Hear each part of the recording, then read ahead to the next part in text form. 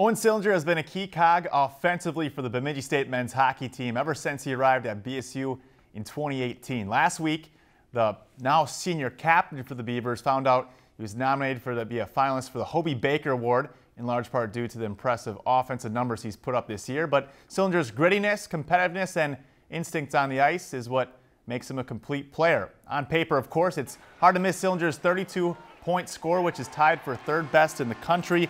Last weekend against Bowling Green, Sillinger scored his 100th career point, becoming just the 7th Beaver ever to accomplish that feat since becoming a Division I program in 2000. But not many know that Sillinger has won 308 faceoffs this season. That's the most by any player in D1 hockey. Being that consistent on the faceoff comes down to having other great players on your line and, simply put, just being quicker than the other guy across from you.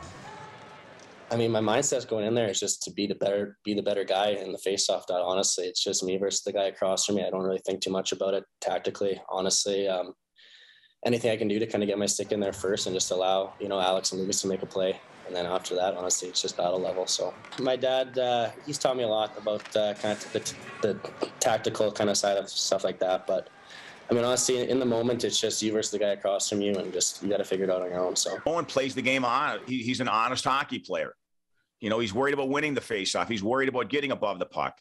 He's worried about, he wants to finish his check, and he wants to prevent that goal on the kill. When you do those things, when it's part of your game and that's who you are, you don't have bad games. Lakeland News is member-supported content. Please consider supporting Lakeland News today.